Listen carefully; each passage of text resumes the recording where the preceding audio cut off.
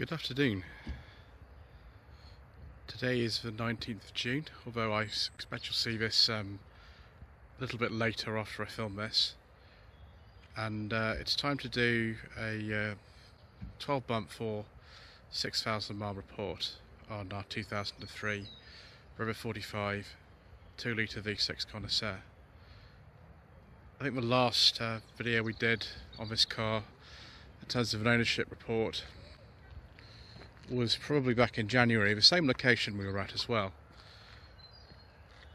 What have we done since then? Well, this car's had an awful lot done to it in the year that we've owned it. The mileage is now about 71,000, when we got it about 65,000. The logbook shows that the ownership transfer happened in July 2020. That's actually not true. We think that the place where we got it, they didn't do the ownership transfer of it until a few weeks after actually it was sold, which is about, I think it was 8th of June 2020 that we picked it up. It's spent a little while having some work done to it by Mr. Coleman, rubbish mechanic. In fact, he actually came with me to collect the car in the first place. One of the first things we did on it was new tyres. It's also had two sets of rear brake pads because one of the calipers was really sticking. That has also been replaced. Recently, my friend Jordan, Mr. Partridge, has put brand new brakes in the front as well.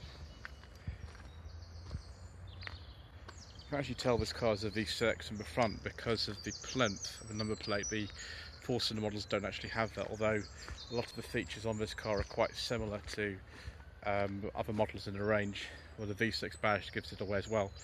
These are called the Cosmos alloy wheels. One of the things we had done on the car immediately was new tyres. 3 out of the 4 tyres on the car wouldn't have passed an MOT, so those were done about 6,000 miles ago, and so were the front wiper blades. Again, they weren't in great condition when we got the car. In terms of the install, we haven't really done that much to it apart from changing the radio in it. Originally this car had a Becker sat-nav radio fitted, and this is a very unusual steering wheel in a 45 because normally there are steering wheel controls here for the audio system. However, they aren't present on this car, and we think that's because of the Becker sat-nav system. I do have the original radio. This Sony unit is actually a replacement. It was put in by one of my viewers actually in July 2020. It's a much more practical prospect for modern day motoring because it's got both USB and aux input, and also it's got Bluetooth as well. So it's just better than this Becker sat-nav unit really, for the fact that we actually do use this car quite a lot, and it doesn't just go to shows, it does actually get used virtually every day. Glove box in here will show you the fact that's the original owner's manual. Let's put that out of the way. This is the original owner's manual. It's also the service history, which was very common on MG Rover cars at the time. And there I think is the massive manual in there for the Becker sat-nav system too. Post late 2002 45s all have this kind of same fake wood effect. But I think the fake wood was a little bit better on the earlier 45s after the car was introduced in 2000. This car suffers from obviously Project Drive syndrome, which means that some things have been deleted. One of them would be the illuminated key ring, which isn't there, and neither do we have wooden door caps on the front doors, which would have been standard at the time. The Connoisseur was the top trim on a 45 at the time, and the V6 was available as a club or a Connoisseur. This is a Connoisseur, and so we've got things like cruise control. These leather seats, they are different to earlier 45s, which were more like a 75 style. And we do have the cruise control bits there as well. This has the later type steering wheel and the later type white dials. The car is actually also Euro 4 emissions compliant, which means that it can go into the London ultra-low emission zone, but not the Birmingham one sadly, which is ironic because this car was made in Birmingham. Door cards are sagging, but that's what they all do on these cars. I would turn the ignition on and show you the clock, but actually even so, you can probably see the digits aren't even there. That's a very common problem on these cars, and I just can't be bothered to fix that. I just use the clock on the radio, that's fine. heated seats as well in the car, and air conditioning. That all works. The air conditioning was regassed, I think again in July 2020. 5-speed Jatco transmission. It's not a CVT in this car, it's a conventional automatic. I don't normally put the handbrake on too much, I do sometimes, but of course it's an automatic, so you can just put it in park. The mirrors, sorry, the window switches are in a very strange place in this car. They're normally in the centre console, apart from the driver's one, which is there. It's very strange. I'll just release the boot. Taking these chrome kick plates on the doors. The boot's got various bits in it we've had to sort of do to the car over the course of time we've owned it. More engine coolant, and then we've got bits from the service, some gaskets, and the old spark plugs that were taken out. Actually, the spark plugs on the car weren't too bad. They'd only been in there for 6,000 miles, and we put exactly the same type in. That was the old inlet manifold. I've had that replaced with another one because they do actually go bad. Also got a spare tyre under there. The car did not come with a spare wheel at all. I think it had been taken by the dealership was selling the car for another one of the MG Rovers they were selling. Let's take a look in the back as well. It's actually not that bad in terms of space in here. If you have the seat in this position, if you have it in my driving position there's hardly any room at all. This rear bit here is just starting to sag very, very slightly.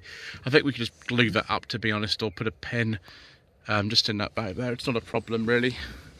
You can adjust the height of the seat belts, and we have rear electric windows. Door cards in these cars, get in the rear like the front. They do sag. I do plan to get some at some point, but it's not really a priority at the moment particularly. And also this clip on the seatbelt buckle has come adrift. It shouldn't be quite like that, but again, it's not a huge problem. I'll probably just clip that back in. There is a centre armrest, and it's very nice. Very nice indeed. I think you can fold the seats on this car, although I've never personally tried myself to do it. They do actually split and fold. I think it's just there.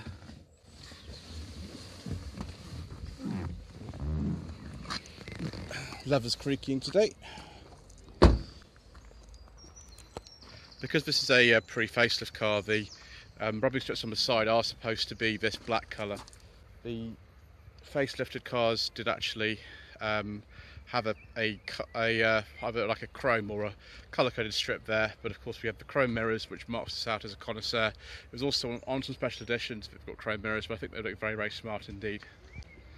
It is a nice looking car. They are getting rare. There were only 700 of these made, and in the time that we've owned this car, which is just over a year, the numbers of these have gone down from about 90 to about 80, which is taxed on the road. There are some which are on sawn, although the numbers haven't really gone up very much in comparison to the ones that have gone. So because of reasonably low second-hand values for 45s, and the V6 is worth a bit more than a normal one, but they're not worth that much more. Unlike an MG ZS 180, which is a very closely related car to this, they're just often not worth repairing. You don't really own a 45 V6 for the low running costs or the low maintenance. You own it because you like it, and you know, we like it. Although things like, you know, the under chassis rust treatment has been done on this car. It wasn't too bad, but they tend to rot actually underneath the passenger footwell in the front. This car's been treated, so it's not doing that anymore. It wasn't that bad, but we had it done anyway. Yeah, the sills go as well. This car's actually fine. Let's have a look under the bonnet though to see what, you know, marks this out as a unique car in this chassis type. Now this car is actually closely related to the early 90s Honda Civic, the EG type Honda Civic, and we had an EG4 Civic on the channel in No Budget Reviews, which was towards the end of last year. It is related to that, but the Civic 5-door that was sold in this country and in other parts of Europe is more closely related to this. That shares all its major components with this type of car. They call it the HHR chassis. It's the same as the late 90s Rover 400, the MG ZS from the early 2000s as well. The V6 is actually unique to a 45 V6. One of the MG ZS 180 is a 2.5. This is a 2 litre, which generates 150 horsepower. This is Rover's own engine. It was developed during the era that BMW owned them, but it doesn't really share any elements with BMW at all. See the spark plug wires at the front of there. The other ones are a bit more difficult. I think you have to take the inlet manifold off to do it. And my friend Jordan, who also services this car along with Mr. Colin, rubbish mechanic, has had this inlet manifold off so many times, it's ridiculous. But they do go wrong. There is like a sort of variable valve timing system in them, and that tends to fail. There's a butterfly valve inside them, which are made of plastic, and you know, butterfly valves actually start making a horrible noise, and that's when you know your inlet manifold's on the way out. It's non-fatal really. You can drive a car like that for quite a long time, but eventually it will kill it off. So it is really the best idea to get one, and this came from a fellow member of the Rover 45 and MG ZS Owners Club on Facebook, and I pay £100 for this. Thank you again, Jason. It was very, very handy. It came off from an identical car to this actually, so I knew it was the right one. Jordan's just serviced the car for me. We've renewed the thermostat housing. You can't actually see it. It's buried in the V of the engine. This is the second one this car's actually had in my ownership, because the original one blew up last July. Spectacularly, all over a forecourt when we were picking up a Sanyong Tivoli. It's kind of in here. You can't see it with this cover on at all, but it is in there. We've also had part of the cruise control system replaced. That was made of plastic. It's now been replaced with metal. Again, you can't really see it, but it's kind of here. Yeah, it's about there. That originally was a plastic part. It's been replaced with a metal part, thanks to Jordan as well. And we're just keeping an eye on the coolant level at the moment. It's still just finding its level, having had the thermostat housing replaced. I've used a lot of coolant in this car. Cam belt was done in 2018. I should say cam belts. There are 3 of them in this car. It's a very, very expensive job. Anything from £500–600 upwards, really. So a lot of these cars have been scrapped just for that reason alone, because of the expense of doing the cam belts on them. The engine's not the most economical thing to ever be. I think we've been getting about 26 to 29 miles per gallon in this, but then it's a 2 litre V6. I mean, what exactly do you expect? 0 to 60 in this car is about 9.5 seconds. Yes, we've done all kinds of things to this car since ownership. It's not been the cheapest thing to run. Tax is also, I think it's £340 a year now to tax this car, so they're really not the cheapest things to run. Although they have some advantages over Rover 75 in that they're actually a bit more resistant to corrosion in lots of ways, and they offer a bit more space to work on the engine, if you can believe that, which is quite crazy. Maybe the design's not to everyone's taste. It's a sort of facelift of a facelift, really, one of these. So it's maybe not something that's considered, but I don't know, we really like this car, despite the lack of rear passenger space, despite the high running costs, and despite the problems we had with reliability. We actually really like it. And I think that's all we have to say. I forgot to say one thing, that the thermostat housing in the car was supplied by DM GRS, who are actually a local supplier of parts to MG Rover owners in this area. I haven't got any sponsorship from them or anything like that. I'm just you know, grateful to them for supplying the upgraded thermostat housing kit that I've got, called the Kaiser system. It's a metal thermostat housing, whereas the original one was a plastic, and so was the one that was temporarily in the car for about a year. The metal one seems to be the best of all of them, and it's only available through them.